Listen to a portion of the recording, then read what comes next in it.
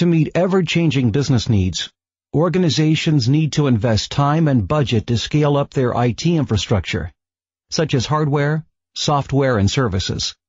However, with on-premises IT infrastructure, the scaling process can be slow, and organizations are frequently unable to achieve optimal utilization of the IT infrastructure. Cloud computing is a paradigm shift that provides computing over the Internet. A cloud computing service consists of highly optimized virtual data centers that provide various software, hardware, and information resources for use when needed. Organizations can simply connect to the cloud and use the available resources on a pay-per-use basis. This helps companies avoid capital expenditure on additional on-premises infrastructure resources and instantly scale up or scale down according to business requirements. You can deploy a cloud computing service by using 3 different models: a private cloud, a public cloud, or a hybrid cloud. A private cloud functions solely for one organization, on a private network, and is highly secure. A public cloud is owned by the cloud service provider and offers the highest level of efficiency in shared resources. A hybrid cloud is a combination of private and public deployment models. In a hybrid cloud, specific resources are run or used in a public cloud, and others are run or used on premises in a private cloud.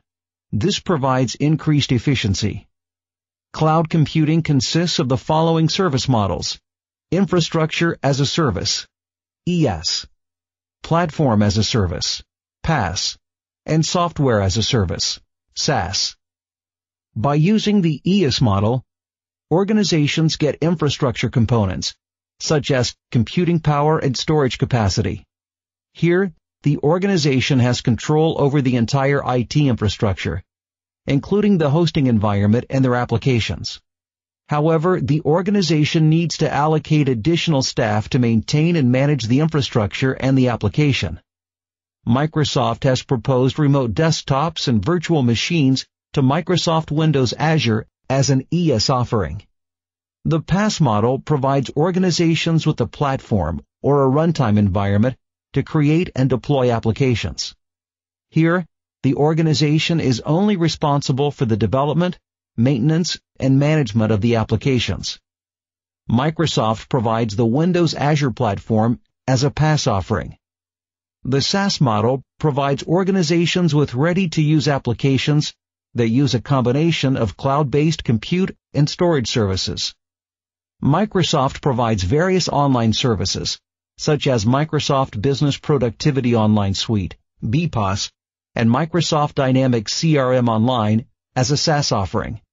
To understand how cloud computing can help an organization extend its IT capabilities, consider Wide World Importers, a company that manufactures beauty products.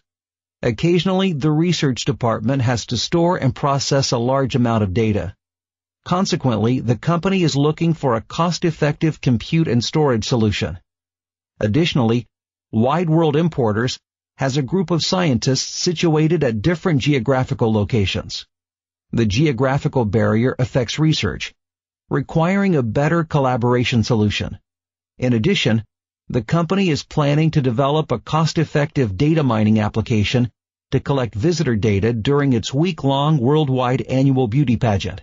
Cloud computing provides Wide World Importers with an efficient and cost-effective solution to their problems.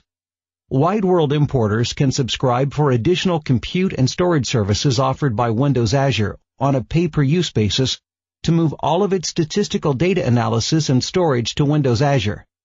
By doing so, they can invest more on research. Wide World Importers can use BPOS, Microsoft Live Meeting, and Microsoft SharePoint Online for efficient collaboration.